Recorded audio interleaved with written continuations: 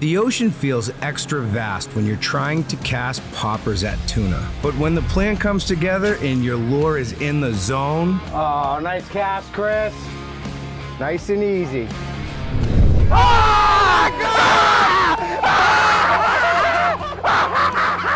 was so sick! There's nothing more capable of delivering such an adrenaline rush that you can't help but come completely unglued. On this trip, I'm out with Chris Megan and Jimmy Fee, chasing down reports of surface feeding yellowfin at the midshore tuna grounds known as the Dump. It's early September, and a band of warm water has brought yellowfin tuna from the canyons into easy day trip range. Just got out here. We got 3 guys that are going to be popping along the surface. Been a great yellowfin bite, and some of the indications we have right now is there's a weather buoy that's probably about 250 yards off to our port side here. That's just been, this whole area's been holding life. And the difference what we're doing right now, though, is that you're not seeing the whales, you're not seeing the birds, you're not seeing that. So, as one of the guys said, the structure is your plug that's moving along the surface and getting them fired up. Yeah, so like understanding that these fish might be coming from like 50 feet down to eat this thing helps you kind of realize like the pause, how important the pause is. You know, you almost work pencil poppers for stripers faster than you work poppers for yellowfin. So you always like that first light. And we got here right before the sun came up. You almost want to be here about half an hour earlier. Some marks right below the boat. I've been seeing those, man. I wonder if they're mahi.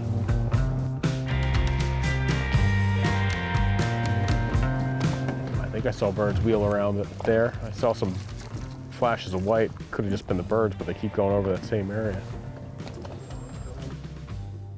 There we go, right ahead. About 1 o'clock, like 300 yards. Pretty good feed. The pent-up excitement of a tuna trip will deceive your eyes early on. Everything you see, you hope are feeding tuna, such as these dolphins Jim's pointing to. But once you actually see the right species, there's no mistaking it. We good? Yeah, right where my rod's pointing. I just saw, they're still going. Where? It's directly in front of us in the sun. They were just absolutely just surfing yellowfin. Oh, there we go, I'm on, tight!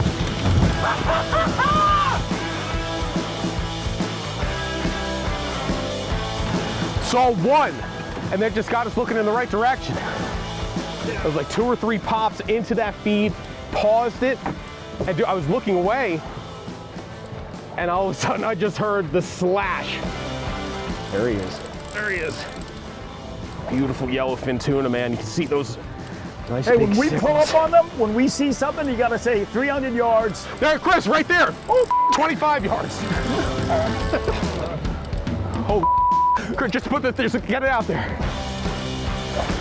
Oh, you. Oh, dude. We're about to double up here. Get that thing, pop it and pause, a big pop and pause.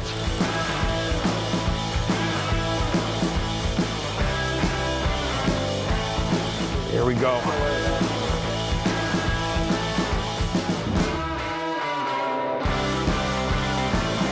The end game is often chaotic, and it's my favorite part of the fight. Tuna are unpredictable, and things happen fast. It's super rewarding when all goes well. And when it goes bad, well, unfortunately, we've all had battles end with lost fish that leave a knot in your gut. That was a nice fish, Jimmy. It was a good one, man. That's pretty, what we've been hearing about out here are these 40, 50 pound yellowfin that was right in that class. Easily. Should we keep moving this way? I guess we could, yeah, putt around and look in this area. I wouldn't go super fast until we see them on top.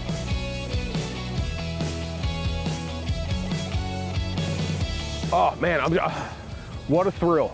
I love how tuna fishing goes from 0 to 100, man. We were cruising, weren't seeing anything, not sure if we were gonna see anything. Spotted some fish, got a cast off, 2 pops, and bam. We counted against the total fish we'd planned to keep and go back on the hunt.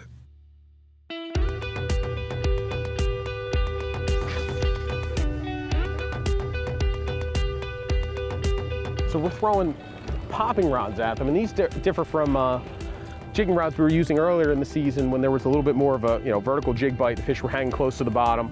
This is about a 7.5 foot rod, the extra length for casting distance and for picking up that slack to sweep either a stick bait or a popper. This one's made by Jigging World, it's aluminous. And the reels we're using, same type of reel you would use for jigging for tuna. This is the Daiwa Certate 14,000, and what that does, it picks up a lot of line quickly. I'm seeing fish on the surface 200 yards that way, slashing, dead at like 3 o'clock. All right, and you so and Cheech? These reels, as we go, they pick up a lot of line fast. They've got really strong drags, plenty of line capacity, so and a real comfortable fighting grip right there, knob, that's going to help you, when you're stuck like this for a little bit, keeps that hand from cramping.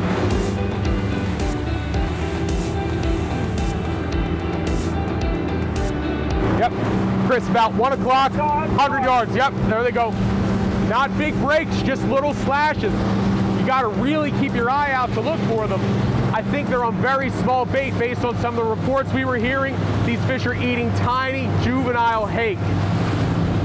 So you're really just seeing a little bit of whitewater out there and hoping you can get to them in time to get a cast on them. There they go, this is probably good. We saw them break in here, make a few casts in this area. Yeah, they're going pretty good. I would go 100 yards that way. I see him. Sneaky boat. Sneaky boat. Oh, they're over here too. They just blew up 200 yards to the port side. I think we gotta keep popping. They're all through here. You gotta sneak up on them. Give me about 20 more yards. They're right under those birds. Directly ahead. The sheer water. They're pushing this way. Moving right to left. Yep. We're gonna intercept them. It's gonna be perfect. It's gonna be perfect. Absolutely perfect. That's good. That's good. That's good.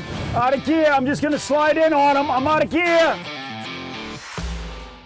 Oh, Cheech, right in front. I know. I saw that. We cast over their heads by like 40 feet.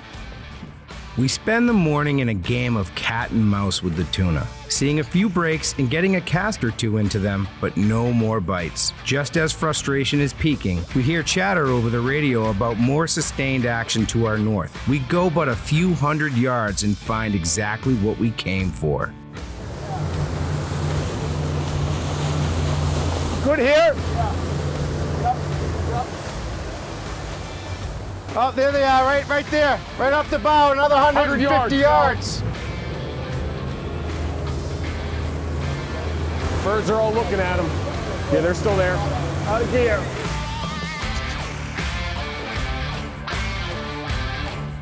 Oh, right behind us. Almost within range. Saw one porpoise right there, right off the back corner. Yeah, they're really going. They're coming this way.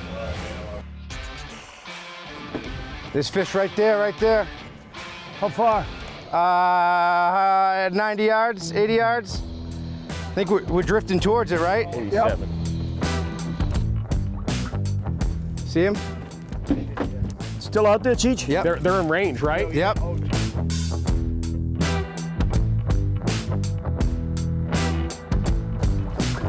Oh, is that on somebody?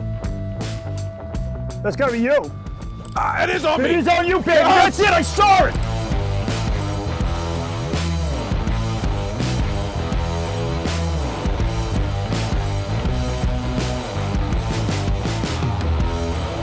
There he is, he's coming on top. Oh, beautiful fish. Nice sickles on him. I know I'm gonna have to walk him back. I'm gonna have to walk him back. Oh, Keep it tight, keep it tight. He's not. Cheech, I'm gonna get him to you. He's a nice fish. He's shaking his head. He's saying no. We're saying yes, he's saying no. Oh, beautiful yellowfin, man.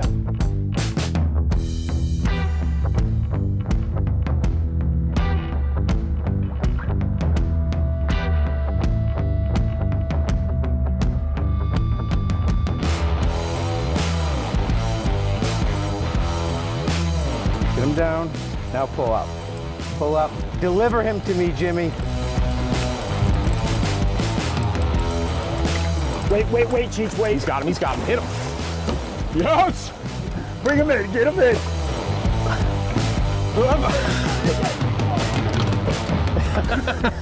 The GoPro assist. Nice job, Tim. Hell yes, dude. Let's go. All right, dude. Needed it. Yellowfin, Yelly in the boat. Up in Yellies, baby. Right here, Cheech. Absolutely. Nice. Dude, here we go. They've not made it easy on us, man. Just because they're not really showing. But there it is. It's that popper we were talking about earlier. Rapala Magnum Explode popper. Right in the corner of the mouth. Jimmy, I can't wait to see the GoPro and the tail being pushed in. All right, dude. Yes.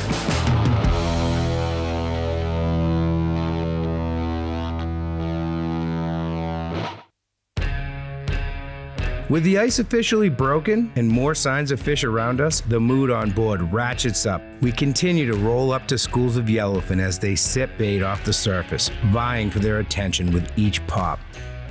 I'm out of gear until we see him come up again. That's good. There they are, Cheech. You see him, Cheech? Give me that rod, Jimmy. Get out of the way. About 40 yards, sir. I recommend the 7-iron. Oh, Jesus, Nice right and there. easy, nice and easy. Slow, Chris. He's coming at me. He's waking. Pop it, pause it, pause it.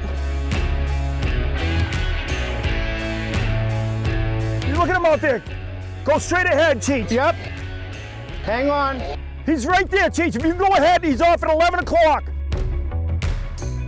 In them now. Morale has improved dramatically. Cheech, hold it there, Cheech. Hold it there. Right here, right here. Sorry. No, you're good. He's right there, Cheech. He's right there.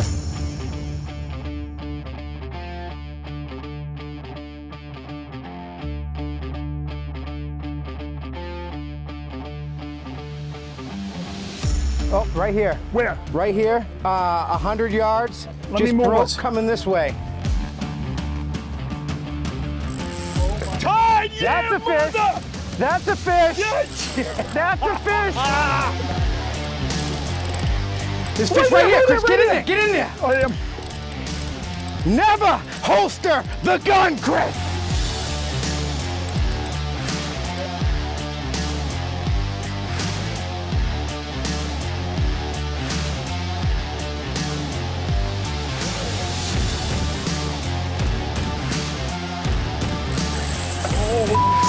He's not ready.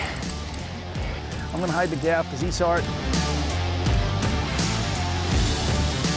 Cheech, he does not want to go into the death spiral. Yellowfin love that in-tight game, man. Oh, God. Cheech has got a crazy fish. Is he? He's got a nutty one? Ready? Yeah, he's got a nutty one. Ready? Yep. Come on. Right to you. Right to you. Right to you. I got him. Got him? Guys, your hand? I got him. He's coming right up. Whew. Nice job. Nice job, Cheech. That poppin' Yellies is the best. Hold on, let me kill the engines. You going in the water? Yep. Yeah, we are hanging like a bleeding tuna off the deck. Let me come back here. So graceful.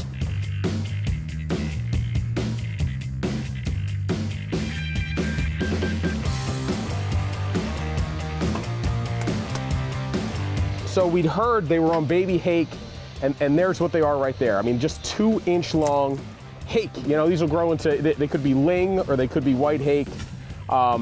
But man, this is what these yellowfin are sipping off the surface. That's why it's not real violent feeds we're seeing. It's almost just kind of heads and fins. But these fish, these big yellowfin tuna are eating these tiny baby hakes. So there must be a ton of them on the surface for them to be able to fill their bellies with it.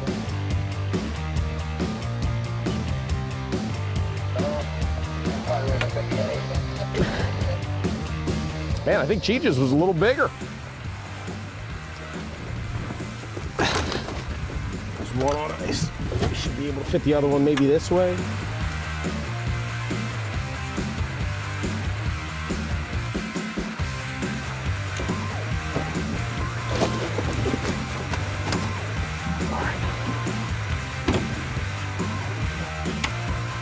2 in the box.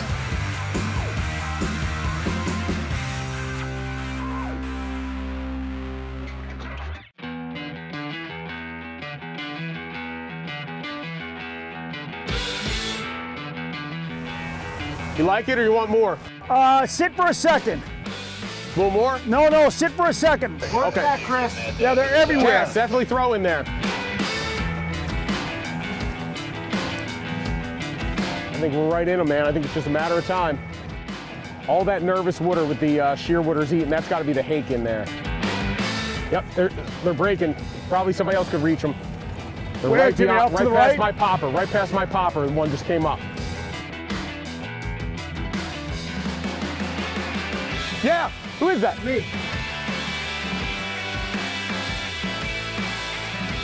On the Shimano.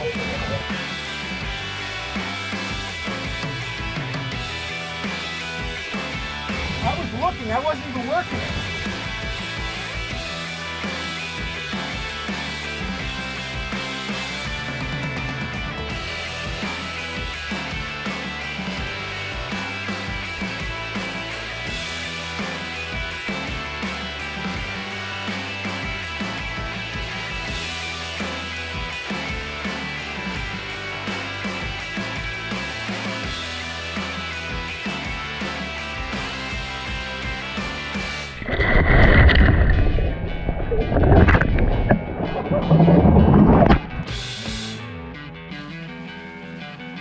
Keep him away from the boat, Jimmy. Keep him away from the boat.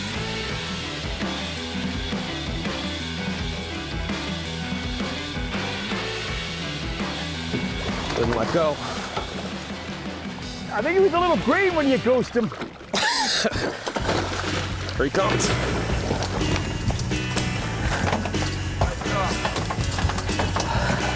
Chris, stay right here.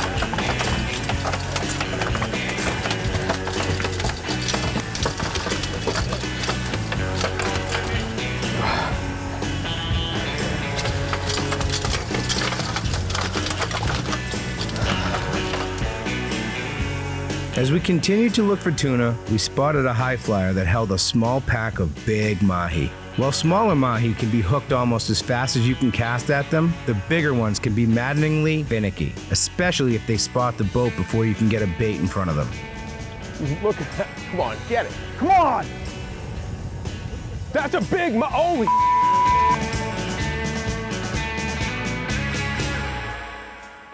There he goes. Here he comes. Here he comes. Look at the size of these three.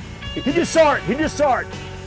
He just saw it. Come back. Oh my God. I'm going to throw it over his head. They circled the boat.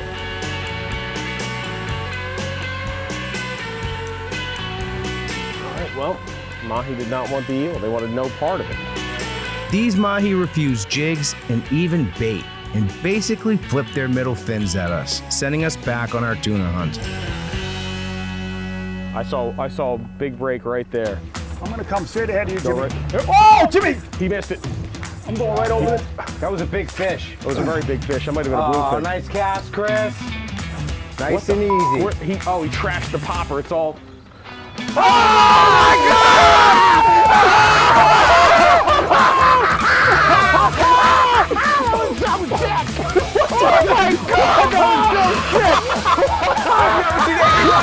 Did that just happen? Cheech, I just hit that slump home.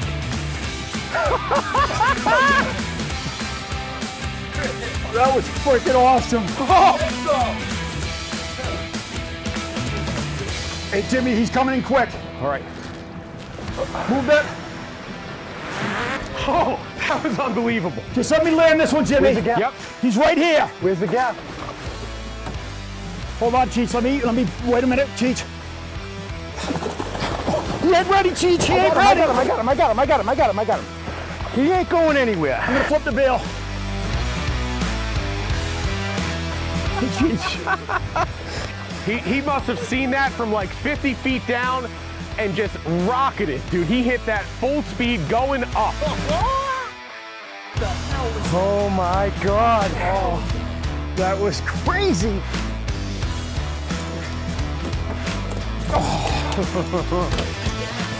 Nice fish.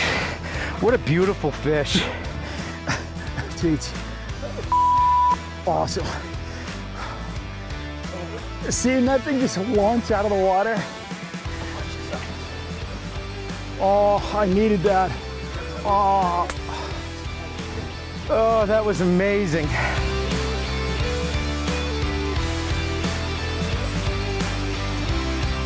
Yellowfin tuna fishing, guys, probably 30 miles south of Nolan's. And it really doesn't, Cheech. It really doesn't. This thing was caught 15, 20 minutes ago, and this heart is just sitting there beating. With enough yellowfin on ice to share with our coworkers and families, we switched gears to mahi, hitting some floating structure, but they were too busy avoiding being eaten to do much eating themselves. Oh, see that? Oh, look at them all. Oh, these all just spooked big time. It's a predator in our midst. Yeah, look at that. Oh my God. Oh. What's chasing them? Somebody What's cast chasing something them? out. I'm casting. What is it? What is it behind them? We're going to see it. Oh, wait, Marlin! Get it! Get the eel! Get the eel! Hold on, I got. That was get the eel! Get Did the it eel! just try to eat? I saw them start over there. They all went out of the water and they just came right around the circle. He chased them all around the whole thing. They haven't gone far. That white marlin hasn't gone far. There's probably multiple. Hooking up a white marlin would have been an unbelievable end to the trip we just had. We'll just have to leave conquering whitey as something to shoot for next time.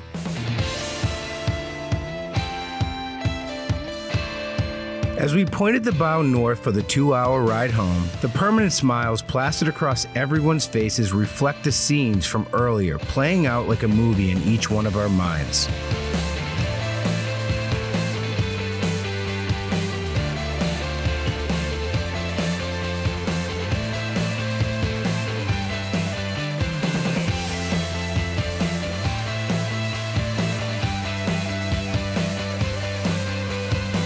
As I replayed all the incredible sights we were treated to throughout the day, I realized that today's visuals lived up to those usually unrealistic expectations I play out in my mind while prepping for a tuna trip. The ones that get me so fired up that I can barely sleep the night before. Except today, it actually happened.